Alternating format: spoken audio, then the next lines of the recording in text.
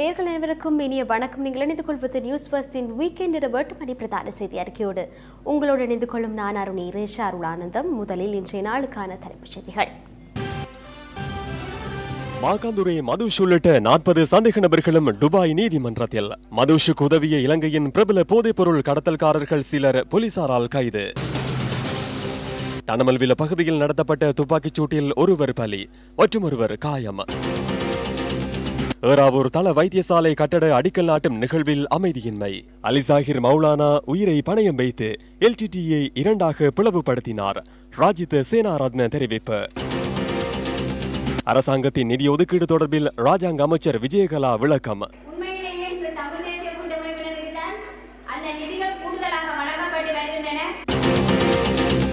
Sports first அலியன்ஸ் platinum விருது வழங்கல் விழாவிற்காக முன்னெடுக்கப்பட்ட ஊக்குவிப்பு செயற்றிட்டம் நிறைவு. தொடர்பான விரிவான செய்திகள்.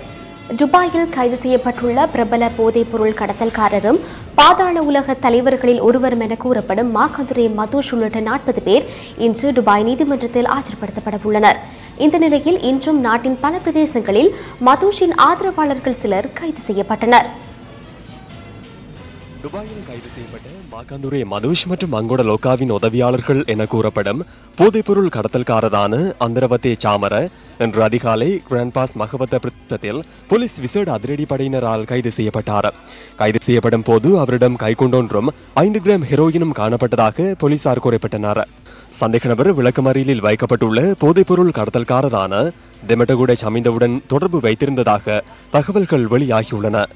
துப்பாக்கிகளை காண்பித்து மக்களை அச்சுறுத்தி கப்பம் பெற்றமை உள்ளிட்ட பல குற்றச்சாட்டுகள் சந்தேக நபருக்கு எதிராக காணப்படுவதாகவும் அவர் போலீசாரால் தேடப்பட்டு வந்த நபர் எனவும் போலீசார் குறிப்பிட்டனர். மாகாந்துரை மதுஷுக்கு ஒத்துழைப்பு வழங்கி நாட்டில் போதைப்பொருள் கடத்தல் செயற்பாடுகளில் ஈடுபட்டதாக சந்தேகிக்கப்படும் இருவர் இன்று பகல் சூரியவிவ பகுதியில் கைது செய்யப்பட்டனர். ஹெட்டியாராச்சிக்கு அசேல இறங்க மற்றும் நாலக்க சுசந்தகுமார் என்பவர்களே இவ்வாறு கைது செய்யப்பட்டுள்ளனர். சந்தேக நபர்களிடமிருந்து T50 துப்பாக்கி ஒன்றும் 2 கைக்குண்டுகளும் 1 கிராம் ஹெரோயினும் போலீசாரால் கைப்பற்றப்பட்டுள்ளன. இவர்கள் மாத்தரையிலிருந்து மாகாந்துரை மதுஷுக்கு சொந்தமானது என கூறப்படும் சூரியவில் உள்ள வீட்டிற்கு சென்று கொண்டிருந்த போது தங்காலை குற்றத்தடுப்பு பிரிவினரால் கைது செய்யப்பட்டனர். கைது செய்யப்பட்டுள்ள 2 சந்தேக நபர்களுமே மாகாந்துர மதுஷின் தந்தையின் இறுதி கிரியைகளை நடத்துவதற்கான ஏற்பாடுகளை செய்துள்ளமை தெரிய வந்துள்ளது. இதேவேளை போதைப்பொருள் கடத்தல்காரரான கம்போல ஓல்மார எனப்படும் சானக மதுஷங்க 2 கிராம் போதைப்பொருளுடன் நேற்றிரவு கைது செய்யப்பட்டுள்ளார். வெண்ணப்புவ கிரிமெட்டியாவத்த பிரதேசத்தில் உள்ள அவரது வீட்டில் இருக்கும் போது இவர் கைது செய்யப்பட்டார். போலீசார் இந்த சுற்றி வளைப்பை மேற்கொண்ட போது சந்தேக நபரிடம் ஹெரோயின் கொள்வனவு செய்வதற்கு வந்திருந்த பெண்ணொருவர் உட்பட 21 சந்தேக நபர்களும் கைது செய்யப்பட்டுள்ளனர். இதேவேளை மாகாந்துரை மதுஷ் வெளிநாடு செல்வதற்கு உதவியதாக கூறப்படும் சிவா என்பவரை தேடி விசாரணைகள் ஆரம்பிக்கப்பட்டுள்ளன. போலீஸ் விசேட அதிரடிப்படையினர் நேற்றிரவு கொச்சிக்கடையில் உள்ள அவரது வீட்டிற்கு சென்ற போதும் சந்தேக நபர் அவ்வேளையில் அங்கிருக்கவில்லை. இன்றைய தினமும் கடந்த சில தினங்களாகவும் மேற்கொள்ளப்பட்ட சுற்றி வளைப்புகளில் மாகாந்துரை மதுஷுக்கு உதவிய 7 சந்தேக நபர்கள் கைது செய்யப்பட்டுள்ளனர். துபாயில் கைது செய்யப்பட்டுள்ள மாகாந்துரை மதுஷ் மற்றும் அங்கோட லோக்கா ஆகியோர் போதைப்பொருள் கடத்தல் மாத்திரமின்றி கொலை உள்ளிட்ட பல குற்றச்சாட்டுகளுக்கு இலக்காகியுள்ளனர். மாகாந்துரை மதுஷ் மீது சுமத்தப்படும் குற்றச்சாட்டுகளில் 2006ஆம் ஆண்டு தெற்கு அபிவிருத்தி அதிகார சபையின் தலைவர் டேனி தெட்டியவை கொலை செய்த குற்றச்சாட்டு பிரதானமானது. 2017ஆம் ஆண்டு நாட்டில் மேற்கொள்ளப்பட்ட பல கொலைகளை மதுஷ் துபாயிலிருந்து வழி நடத்தியதாகவும் குற்றம் சாட்டப்பட்டது. களத்துறையில் சிறைச்சாலை பஸ் மீது மேற்கொள்ளப்பட்ட துப்பாக்கி பிரயோகத்தில் 7 பேர் கொல்லப்பட்ட சம்பவமும் அதில் ஒன்றாகும். பிலியந்தலையில் போதைப்பொருள் ஒழிப்பு பிரிவின் போலீஸ் இன்ஸ்பெக்டர் நியோமல் ரங்கஜீவவை இலக்கு வைத்து துப்பாக்கி பிரயோகம் மேற்கொள்ளப்பட்டதுடன் அதன் போது போலீஸ் கான்ஸ்டபிள் ஒருவரும் சிறுமி ஒருவரும் உயிரிழந்தனர்.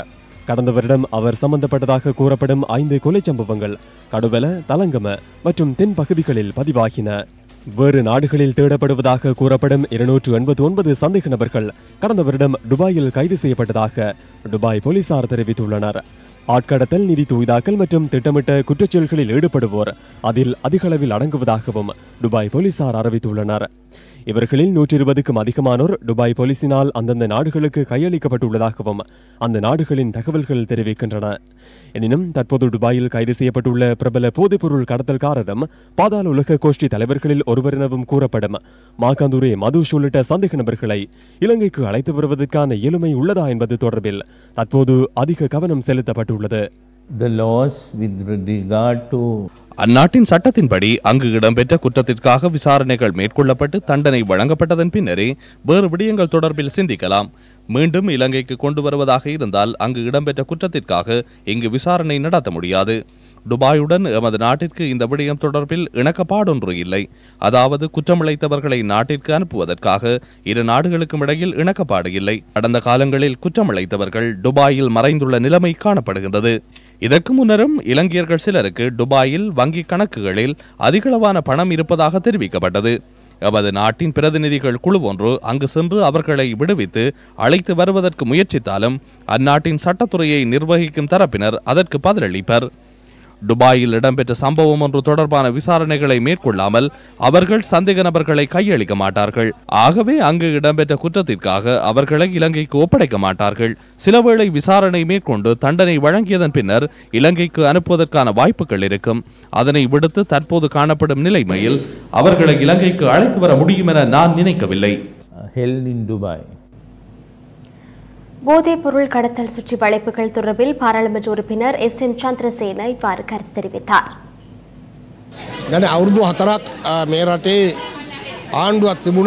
நான்கு வருடங்களாக இந்த நாட்டில் அரசாங்கம் ஒன்று காணப்பட்டது. தாம் நடவடிக்கைகளை முன்னெடுப்பதற்கு இடமளிக்கப்படவில்லை என ஜனாதிபதி கூறினார். போலீஸை தமக்கு கீழ் கொண்டு வந்ததன் பின்னர் இந்த வெற்றியை அவர் பெற்றுக் கொடுத்துள்ளார்.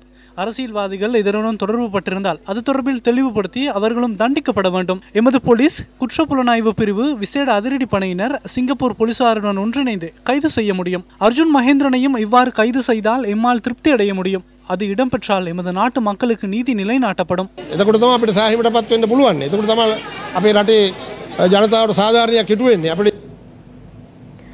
தனமால்வேல பகுதியில் இன்று பகல் நடத்தப்பட்ட துப்பாக்கிச் சூட்டில் ஒருவர் உயிரிழந்ததுடன் மற்றும் ஒருவர் காயமடைந்துள்ளார்.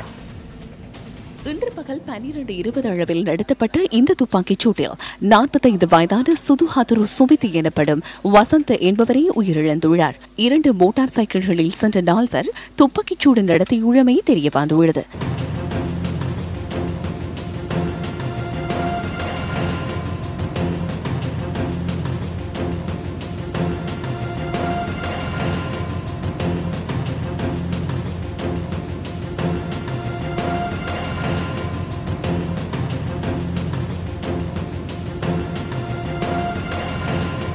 துப்பாக்கிச்சூடு நடத்தப்பட்ட போது அருகில் இருந்த 22 வயதான இளைஞர் ஒருவர் சம்பவத்தில் காயமடைந்துள்ளார். துப்பாக்கிச்சூட்டுக்கு இலக்காகி காயமடைந்த இளைஞன் ஹமாதோடை வைத்தியசாலையில் அனுமதிக்கப்பட்டுள்ளதாக போலீசார் குறிப்பிட்டனர். துப்பாக்கிச்சூட்டுடன் தொடர்புடையவர்களை கைது செய்வதற்கான நடவடிக்கைகள் முன்னெடுக்கப்படுவதாக போலீசார் தெரிவித்தனர். துப்பாக்கிச்சூட்டில் உயிரிழந்தவர் கடந்த வருடம் பிப்ரவரி மாதம் தனமல்வில பகுதியில் குருசிங்க ஆராய்ச்சியை நிகால் எனப்படும் கழுவா என்பவரை கொலை செய்த சம்பவம் தொடர்பில் பிணையில் விடுவிக்கப்பட்டவர் ஆவார். மட்டக்களப்பு ஏறாவூர் தள வைத்தியசாலையில் நிர்மாணிக்கப்படவுள்ள கட்டடத்திற்கான அடிக்கல் நாட்டும் நிகழ்வு மட்டக்களப்பு ஏறாவூர் தள வைத்தியசாலையில் நிர்மாணிக்கப்படவுள்ள 4 மாடி கட்டிடத்துக்கான அடிக்கல் நாட்டும் நிகழ்வு இன்று இடம்பெற்றது. சீன அரசாங்கத்தின் 234 மில்லியன் ரூபாய் நிதி ஒதுக்கீட்டில் இந்த கட்டிடம் நிர்மாணிக்கப்படவுள்ளது. கிழக்கு மாகாண முன்னாள் முதலமைச்சர் நசீர் அகமதுக்கு ஆதரவாளர்கள் சிலர் மாலை அணிவிக்க சென்றதை அடுத்து அமைதியின்மை ஏற்பட்டது.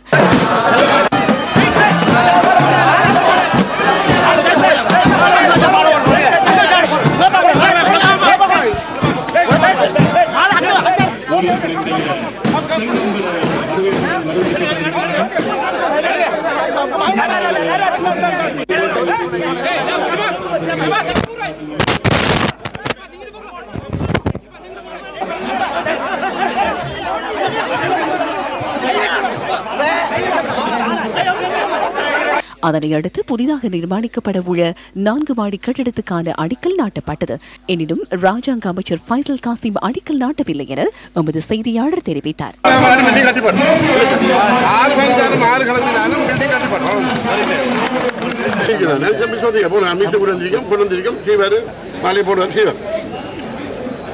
இதேவேளை 2017ஆம் ஆண்டு ஆகஸ்ட் மாதம் 20ஆம் தேதி அப்போதைய கிழக்கு மாகாண முதலமைச்சர் நசீர் அகமது தலைமையில் இந்த கட்டட நிர்மாணத்துக்கான அடிக்கல் நாட்டப்பட்டிருந்தமை குறிப்பிடத்தக்கது.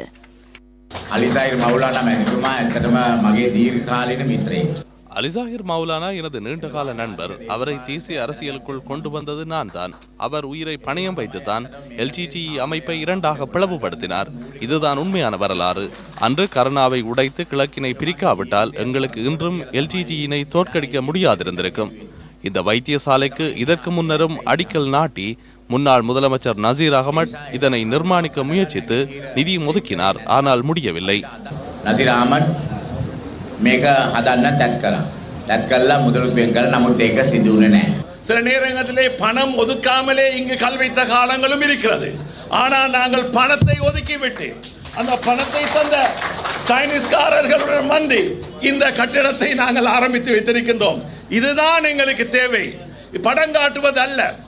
அதனையடுத்து ஏராவூரில் உள்ள கிழக்கு மாகாண முன்னாள் முதலமைச்சரின் அலுவலகத்துக்கு சுகாதார அமைச்சர் ராஜித சேனாரத்ன சென்றிருந்தார். நூரலியா சந்திரகாமம் தமிழ் வித்தியாலயத்தில் புதிதாக நிர்மாணிக்கப்பட்ட கட்டடம் இன்று திறந்து வைக்கப்பட்டது. இந்த நிகழ்வு பிரதேச அபிவிருத்தி அமைச்சரவை அந்தஸ்தற்ற அமைச்சர் வி ராதாகிருஷ்ணன் தலைமையில் இடம்பெற்றது. நாங்கள் அரசாங்கத்தில் சொல்கிறோம், விசேஷமாக இந்த பாதைகளை செப்பனிடுவதற்கு நீங்கள் ஒரு தொகையான பணத்தை கொடுக்க வேண்டும். ஆனால் அரசாங்கம் இன்று மலையக பகுதியிலே புறக்கணிப்பு வருவதை நாங்கள் அவதானிக்கக்கூடியதாக இருக்கின்றது. ஆகவே இந்த புறக்கணிப்பை மறுசீரமைத்து இந்த மக்களுடைய தேவைகளை பூர்த்தி செய்வதற்கான நடவடிக்கை எடுக்க வேண்டும் என்பதை நாங்கள் அரசாங்கத்திடம் கேட்டுக்கொள்கிறோம். தயவு செய்து பிள்ளைகளை நீங்கள் வெளியிலே வேலைக்கு எங்காவது அமர்த்தாமல் வேலைக்கு அனுப்பாமல் இங்கே வர வேண்டும் என்பதை உங்களை அன்பாக கேட்டுக்கொள்கிறேன். உற்பத்தியை பெருங்க. எல்லாம் 2 பிள்ளையோட நிப்பாட்டிக்கிறாங்க. 3-4 பிள்ளைகள் பெற்றுக்கிறது. அப்பதான் நம்முடைய எதிர்காலத்துல எங்களுக்கு ஓட்டாவது போடுவீங்க. மாத்தளை இந்து கல்லூரியில் நடமாடும் சேவை இன்று இடம்பெற்றது. அமைச்சர் மனோ கணேசன் இந்த நிகழ்வில் கலந்து கொண்டிருந்தார். இந்த நடமாடும் சேவையில் அதிகளவான மக்கள் சேவைகளை பெற்றுக் கொண்டதாக எமது செய்தியாளர் தெரிவித்தார். தேசிய அரசாங்கம் என்பது நான் கொள்கை அளவில் ஏற்க தயாராக இல்லை. இலங்கை போன்ற நாடுக்கு அது பொருந்தி வருமான சந்தேகம் எனக்கு ஏற்பட்டிருக்கின்றது. 2015ஆம் வருடத்தில் நாங்கள் தேசிய அரசாங்கத்தை உருவாக்கிறோம். என்ன நடந்தது? நாங்கள் தேசிய அரசாங்கத்தை உருவாக்க போய் ஆபத்திலே அதில் பாதாளத்தில் விழுந்திருக்கின்றோம். நாங்கள் இங்கே பதவிகள் இருப்பவர்கள், பெரிய பெரிய பதவிகள் இருப்பவர்கள் எல்லாம் நாட்டை பற்றி நினைப்பதில்லை, வாக்களித்து மக்களை பற்றி நினைப்பதில்லை. மாறாக தங்கள் கட்சியையும் தன் குடும்பத்தை பற்றி நினைக்கின்றார்கள். இதேவேளை அமைச்சர் மனோ கணேசன் மாத்தளை முத்துமாரியம்மன் ஆலயத்தில் நடைபெற்ற மாசி மகோற்சவ பூஜையிலும் கலந்து கொண்டிருந்தார். கிராம சக்தி நிகழ்ச்சி திட்டம் தொடர்பான கலந்துரையாடல் மன்னார் மாவட்ட செயலகத்தில் இன்று நடைபெற்றது. மன்னார் நகரசபை மற்றும் பிரதேச சபை தலைவர்கள் மற்றும் அரசு அதிகாரிகள் உள்ளிட்டோருடன் வடமாகாண ஆளுநர் கலாநிதி சுரேந்திர ராகவன் இன்று கலந்துரையாடினார். மன்னார் மாவட்ட அரசாங்க அதிபர் CA மோகன்ராஜ் உள்ளிட்ட அரசு அதிகாரிகள் பலரும் இதில் கலந்து கொண்டிருந்தனர். அரசியல்வாதிகள் என்ன செய்வார்கள் என்றால் அடிக்கடி தங்களுடைய கருத்தை சொல்லி போட்டு போவார்கள். நான் அரசியல்வாதிகள் என்று உங்களுக்கு தெரியும் தானே. ஆகையினால் இந்த மக்கள் வெற்றி பெற வேண்டும். அந்த வெற்றி விழாவிலே உங்களை சந்திக்கத்தான் நான் விரும்புகிறேன். மன்னார் ஒரு அடுத்த துபாயாக மாறக்கூடிய ஒரு இடம், இவ்வளோ வளங்களை கொண்ட இடம். அப்படி செய்யும் போது அதுக்கான அடிப்படையான மக்களுடைய கருத்து கிராம உத்தியோகத்தில் மட்டும்தான் இருக்கிறது. அவருடைய கருத்தை அறிதான் வந்தேன். அந்த கருத்தை அறிந்து முன்வரும் செயல் திட்டங்களை வைப்பதற்கு தான் வந்திருக்கேன். முள்ளியவளை கணுக்கணி பகுதியில் பொதுக்குழாய் கிணற்று தொடர்ச்சியாக பவுசர்களில் நீர் எடுப்பதால் பிரதேச மக்களின் குடிநீர் தேவையை பூர்த்தி செய்ய முடியாதுள்ளதாக தெரிவித்து பொதுமக்களுக்கும் ராணுவத்தினருக்கும் இடையில் இன்று முறுகல் நிலை ஏற்பட்டது. ராணுவத்தினர் இந்த குழாய் கிணற்றில் தொடர்ச்சியாக நீர் எடுப்பதனால் கிராமத்தை சுற்றியுள்ள குழாய் கிணறுகளில் நீர் குறைவடைந்துள்ளதாக பொதுமக்கள் தெரிவிக்கின்றனர். எங்களை வீட்டுக்கு பக்கத்தில் ஒரு குழாய் கிணறு ஒன்று அடித்தது ICRC. அது பொதுமக்களுக்காக அடித்தது. 2010 வந்த பொழுது அதெல்லாம் கன்ஃபார்மாக கலட்டி போட்டு பவுசர் அடிக்கிற தொடர்ச்சியாக இரவு பகலாக ஒரே அடிதான். இந்த விடயம் குறித்து கணுக்கணி பிரதேச சபை உறுப்பினரிடம் பொதுமக்கள் முறையிட்டுள்ளனர். இந்த குழாய் கிணறு தொடர்பில் பொதுமக்களுக்கும் படையினருக்கும் இடையில் இன்று முருகல் நிலை ஏற்பட்டுள்ளது. அத்துடன் சம்பவ இடத்துக்கு வருகை தந்த பிரதேச சபை உறுப்பினருக்கும் இராணுவத்தினருக்கும் இடையில் வாய்த்தர்க்கம் ஏற்பட்டுள்ளது.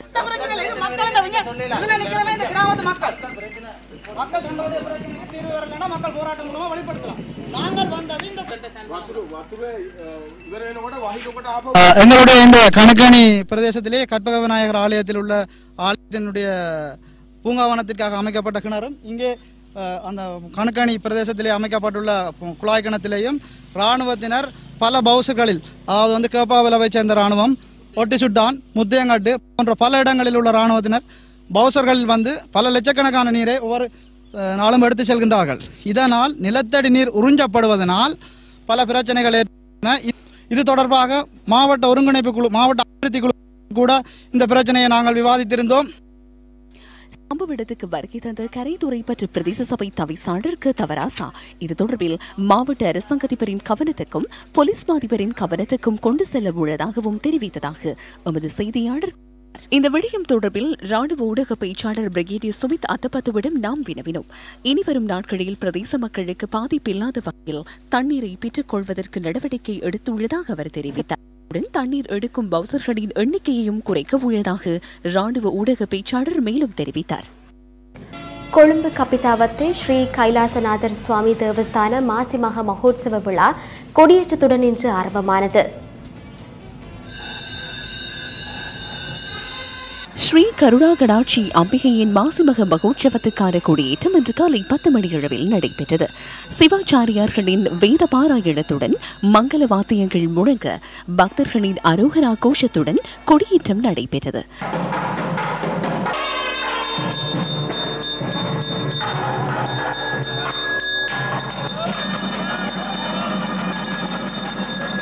தொடர்ந்து 10 நாட்கள் காலை மாலை அபிஷேக அலங்கார ஆராதனைகளுடன் உற்சவம் இனிதே நடைபெற உள்ளது.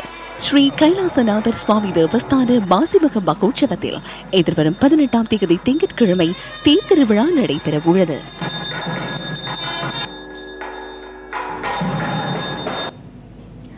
மட்டக்களப்பில் 2 பாடசாலைகளில் நேற்று நடைபெற்ற விளையாட்டுப் போட்டிகளில் கல்வி ராஜாங்க அமைச்சர் விஜயகலா மகேஸ்வரன் கலந்து கொண்டிருந்தார். மட்டக்களப்பு கழுதாவளை தேசிய பாடசாலையின் விளையாட்டுப் போட்டியின் பிரதம விருந்தினராக ராஜாங்க அமைச்சர் விஜயகலா மகேஸ்வரன் கலந்து கொண்டிருந்தார்.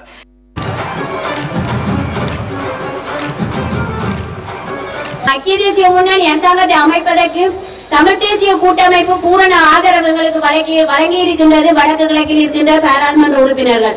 அதன் ஊடாகத்தான் உண்மையிலே நாங்கள் இந்த ஆட்சி என்று அமைத்திருக்கின்றோம். இதேவேளை கல்முனை கார்மேல் பாத்திமா தேசிய பாடசாலையின் வருடாந்த இல்ல விளையாட்டுப் போட்டி நேற்று இடம்பெற்றது.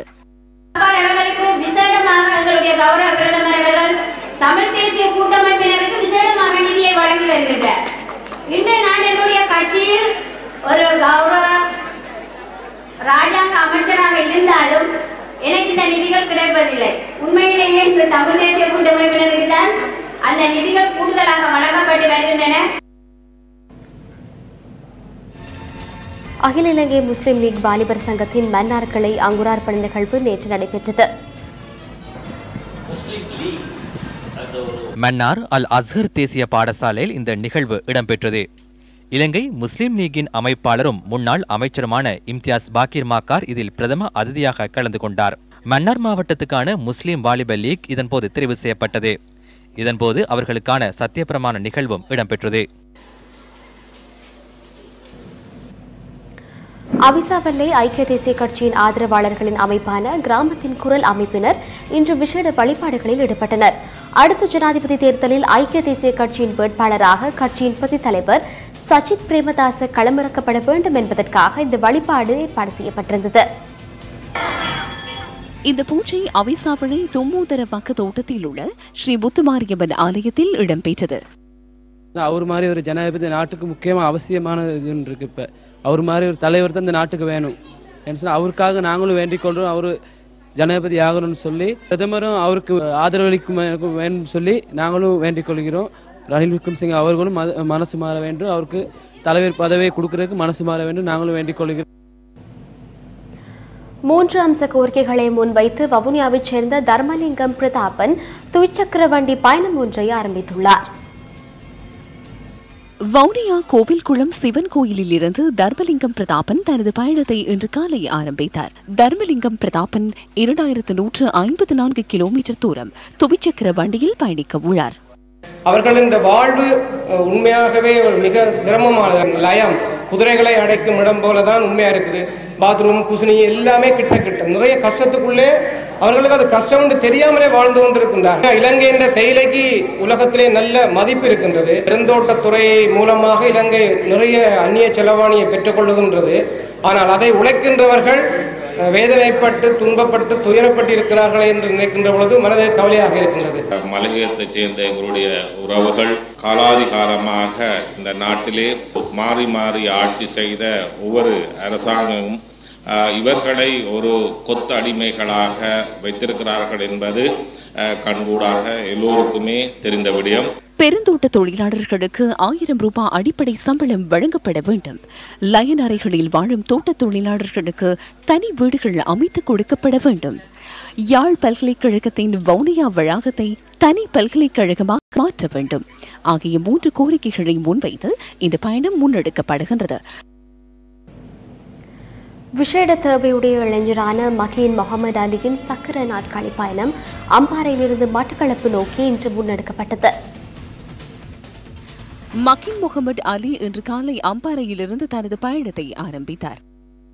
சமூக நல்லிணக்கம், மூவின மக்களும் சந்தோஷமாகவும் ஒற்றுமையாகவும் வாழ வேண்டும். சிங்களம், தமிழ், முஸ்லீம் இன வேறுபாடின்றி பிரச்சனைகள் இல்லாமல் சந்தோஷமாக வாழ வேண்டும்.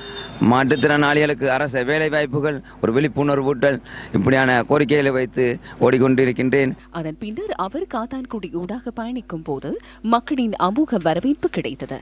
வவுனியா சூடுவெந்த பிளவை செய்த குறித்த இளைஞர் யாழ் பஸ் நிலையத்துக்கு முன்பாக இருந்து கடந்த 1ஆம் தேதி தமது பயணத்தை ஆரம்பித்தார். 2015ஆம் ஆண்டில் மின்கம்பத்திலிருந்து விழுந்து முள்ளந்தண்டு வடம் பாதிக்கப்பட்ட இவர் இலங்கையின் சுதந்திர தினத்தை முன்னிட்டு இந்த பயணத்தில் ஈடுபட்டுள்ளார். விளையாட்டுக்கு புதியவர்களை இணைத்துக் கொண்டு அவர்களுக்கு இந்த புரிந்துணர்வை ஏற்படுத்தும் பொருட்டு பிளாட்டினம் விருதை சமூகத்துக்கு அர்ப்பணிக்கின்றீர்கள். பெற்றோர்களின் கருத்து வேறுபட்டது. உங்களது நிறுவனத்தால் வழங்கப்படும் இந்த திட்டத்துக்கு நான் வாழ்த்து கூறுகின்றேன். இது ஒரு தேசிய சேவை என்று நான் கருதுகின்றேன். அதனாலேயே நாம் இதனை செயற்படுத்தினோம். 4 அல்லது 5 தொலைக்காட்சிகளில் விளம்பரம் செய்தால் சில விடயங்களை செய்து கொள்ள முடியும். எனினும் நாம் அதனை செய்யவில்லை. அதற்கு மேலதிகமாக ஏதேனும் ஒன்றை செய்ய முடியும் என்ற நிலையில் இருக்கின்றோம்.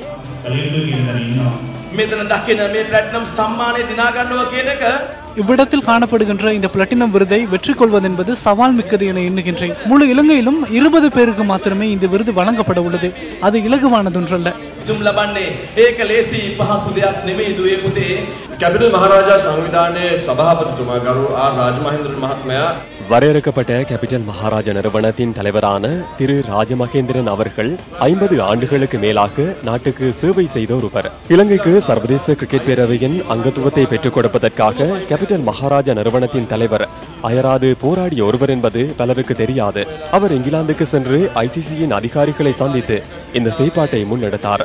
அந்த காலத்தில் காமினி திசாநாயக்க இருந்தார். அந்த காலத்தில் கிரிக்கெட்டுக்கு இந்த அளவு பணம் இருக்கவில்லை. அந்த காலத்து வீரர்கள் பகுதி நேரத்தை தொழிலுக்கும் பகுதி நேரத்தை கிரிக்கெட் விளையாடவும் பயன்படுத்திக் கொண்டனர். இவ்வாறானதொரு நிலையிலேயே கிரிக்கெட்டுக்கு தலைமைத்துவம் கிடைத்தது. எனினும் 1996ஆம் ஆண்டுக்கு பின்னர் கிரிக்கெட்டில் பிரகாசமும் பணமும் கிடைத்தது. அதன் பின்னர் தற்போது அவர்களின் சண்டையை பார்க்க முடிகிறது.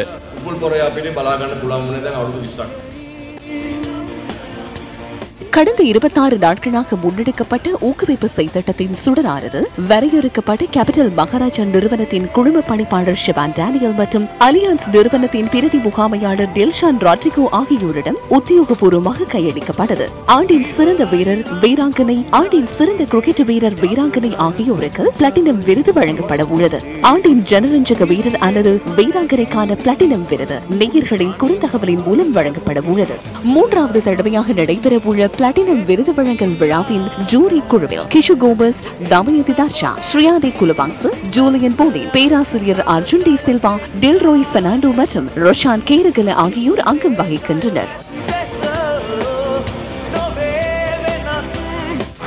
Sports Fast Allianz Platinum Awards 2018.